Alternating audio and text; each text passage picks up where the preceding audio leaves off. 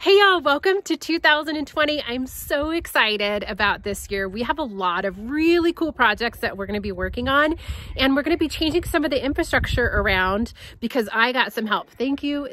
So excited about our help. As you guys know, Sarson is a manager. He's a meat specialist for a food distribution company. I know a lot of you guys see him doing chefing stuff, and we do that on the side. He is a chef. He is culinary trained, but that is not his full-time getup. And I need to relieve some pressure on him with the homestead, and I need to protect myself too, because as you guys know, a couple weeks ago, I decided to try some stuff on my own and it was just too much.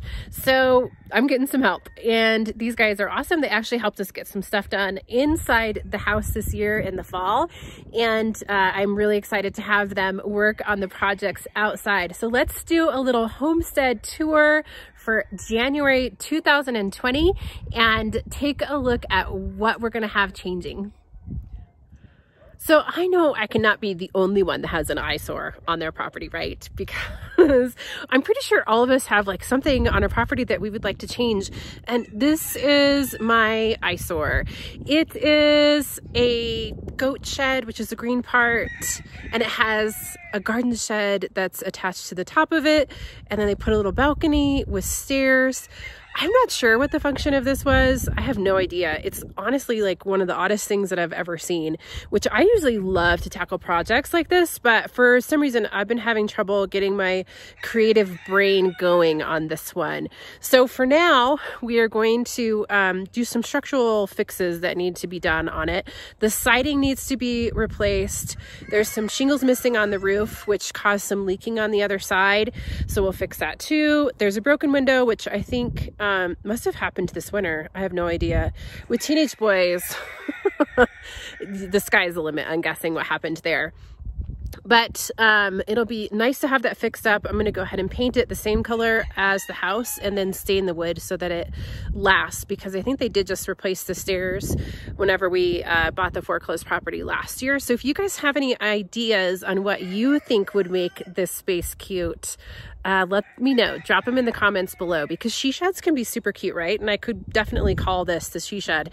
And then we do have a chicken coop that's next to it that we're not using. We might turn this into a rabbit hutch, and it would be part of our agritourism. So again, probably painting a cute mural on that as well.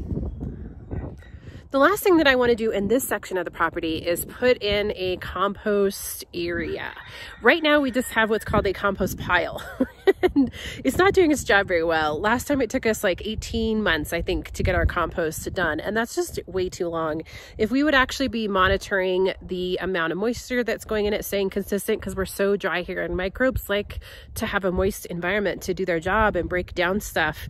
And then we tarp it to actually keep out the wind as well. So we haven't done any of that. It's just been a pile, a catch-all pile where we put stuff. So we're going to build it out of pallets, and I'm really excited to show you guys how that goes, because it's something that is really a cheap way to do some awesome things on your property. First of all, it makes you live more sustainably because you're not throwing stuff away.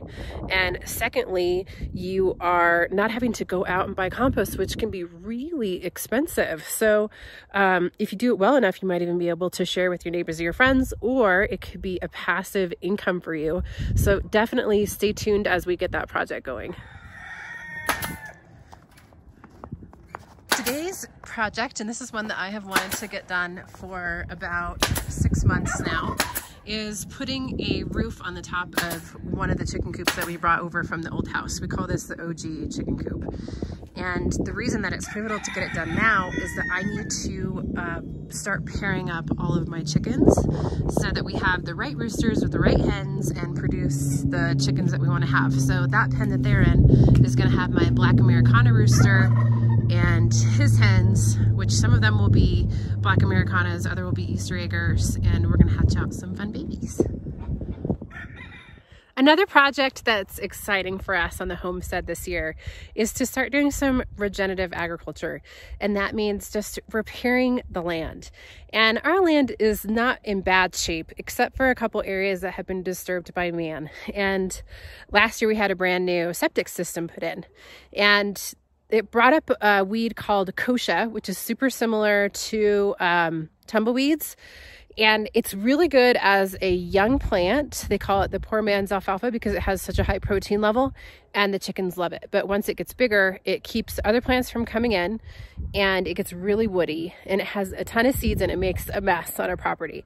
So we're gonna do some work this year to take care of a couple of sections by planting in some seeds that are gonna open up the ground and then start putting some native grasses back in.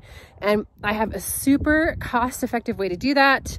My guy actually is familiar and works with smaller acreage, and we only have 2 acres. So if that's something that you guys are interested in, definitely let me know. I'm going to put his contact information on. In fact, I'm probably going to do a video with just him and I chatting about ways to repair your land, ways to manage small numbers of livestock on your property by putting the right kind of seed down.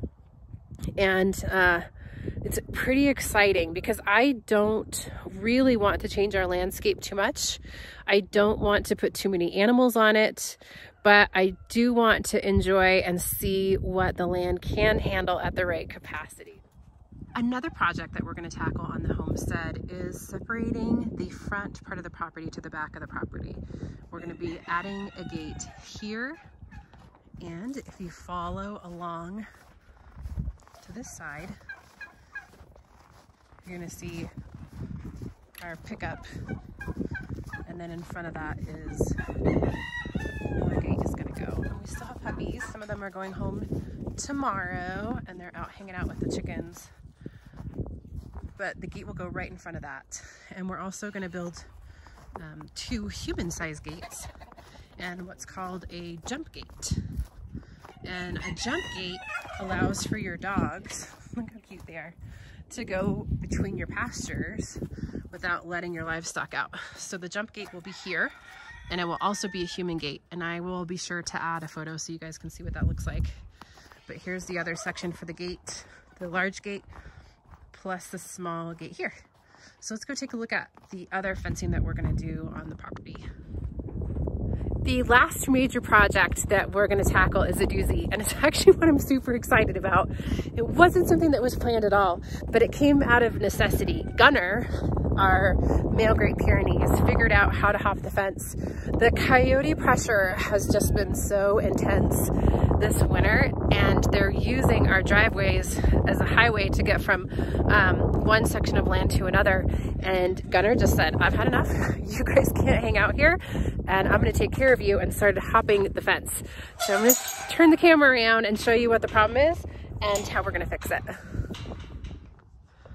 This is the current entrance into our property. It is a full circle driveway. There are gates on the left here and another gate on the right. What we're going to do is we're going to pull the fence this way and make a starting point here and come across and have 1 gate instead of 2.